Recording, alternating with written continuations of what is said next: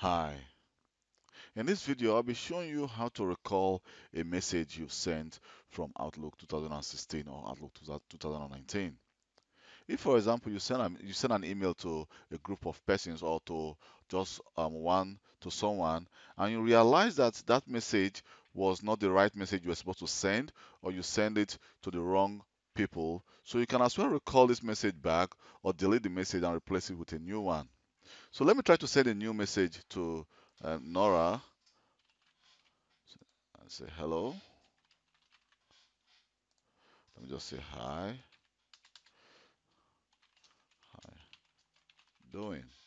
So here I'm going to send this message to Nora, and the message has been sent. So now to recall this message that I sent to Nora, I will need to go to my sent items, double click on the message which I sent to Nora, and here on that message you go to move, and here we have the option called actions. Just click on the drop down actions, and here we have some other options, but what I'm actually interested on is recall this message.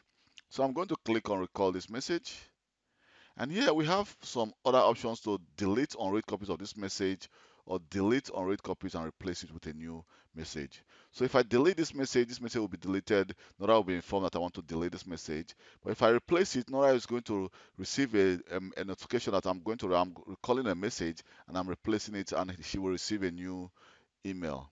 So this checkbox is just to tell me if the message succeeded or it fails if you are sending to multiple recipients. So let me just click OK, and here you can see you try to recall this message on Friday. So let me just close this, and let me now go to a web browser where I've logged on with the account of Nora Johnson. So you can see I sent an email to Nora here, and right now I try to recall the message, which Nora also received a notification that Tom Johnson, would like to recall this message. So after some time, if Nora have not read this message, the message will be resent back to my inbox that the message has been recalled. So that's how easy it actually is to recall a message you sent to someone or to a group of people. Thank you very much for taking your time to watch my video. And please, if this video has been of any help to you, please don't forget to give me a like up, and also just give me a thumb for taking my time to watch this video. And please don't forget to subscribe to my YouTube channel for more IT related video. Thank you very much. My name is Kelvin Johnson. I appreciate you for taking your time to watch my video. Bye.